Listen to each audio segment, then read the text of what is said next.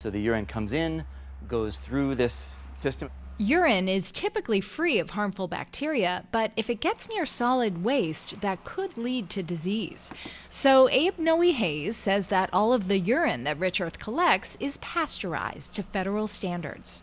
It's clean? Yeah, it's heated up, pathogens die, it cools back down, and then it leaves the machine.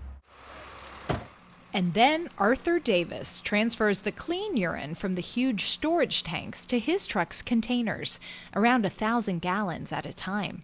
It's actually about 4 tons. On his big yellow truck with the custom license plate, Davis oversees the entire collection and distribution process.